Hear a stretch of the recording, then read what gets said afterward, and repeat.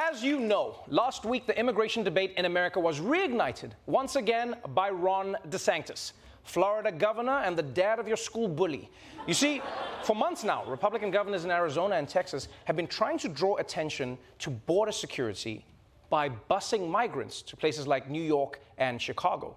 But DeSantis took things up a notch by hiring a plane to take 48 Venezuelan migrants from Texas and drop them off in Martha's Vineyard. And if DeSantis was looking for attention, well, he definitely got it. Some Democratic lawmakers want the Justice Department to open an investigation after 50 Venezuelan migrants were flown to Martha's Vineyard last week. This morning, a Texas sheriff launching a criminal investigation against Florida Governor Ron DeSantis. Massachusetts authorities want a federal human trafficking probe into what it calls inhumane acts by DeSantis and others. They were told there was a surprise present for them and that there would be jobs and housing awaiting for them when they arrived. This was obviously a sadistic lie. They were lured by false pretenses and then transported across state lines. That is enough evidence to open a criminal investigation for the federal crime of kidnapping by inveiglement. Kidnapping by inveiglement? I swear to God, Republicans are going to give me a law degree by the time this shit is over, because we keep learning about new things. Inveiglement? But yeah, basically DeSantis tried to pull a stunt that may have turned into an actual crime. But it doesn't surprise me. It doesn't surprise me that Ron DeSantis is doing this. He looks kind of like a human trafficker. No, for real. Look at him. Just look at him. Look at him. Tell me that's not the pose of a man who's smuggling a group of Venezuelans up his butt. Look at that guy.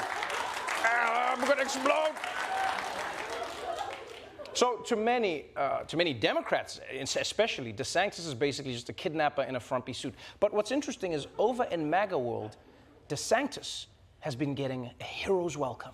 This weekend in Kansas, Florida Governor Ron DeSantis received a standing ovation from Republican voters when he talked about the southern border. As stunts go, this has been an incredibly brilliant stunt. Obviously a boss move by DeSantis. I think this is brilliant. They need to do more. Tomorrow, Martha's Vineyard needs 100. The next day, they need 200. The next day, they need 1,000. Martha's Vineyard lost their mind. Ron DeSantis, he's playing chess here. Democrats and our allies in the media, they're playing checkers. The hypocrisy is now out in the open. This is amazing. This is checkmate.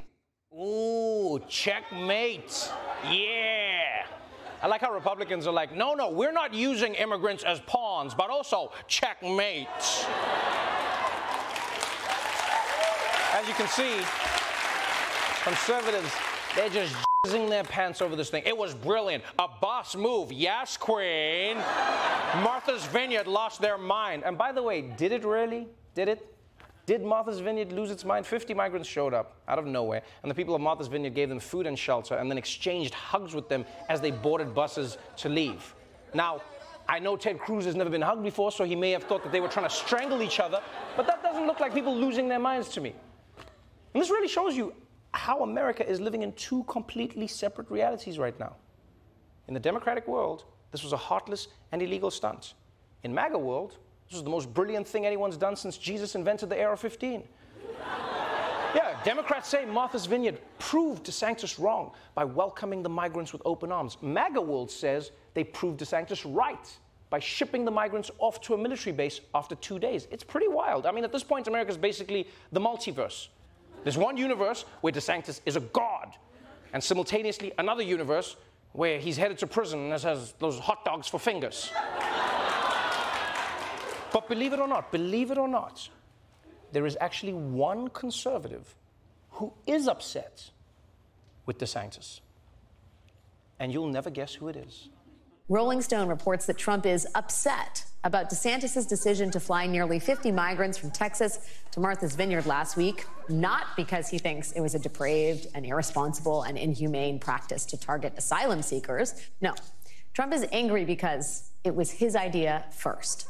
According to the story, the former president, quote, vented that DeSantis' latest stunt was yet another one of my ideas that the governor allegedly stole from Trump. Oh, man, poor Donald Trump.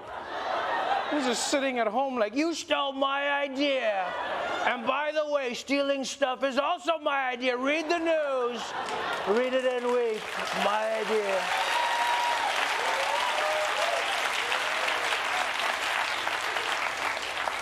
But you know what's really telling here is that, in a way, Trump has a point, right?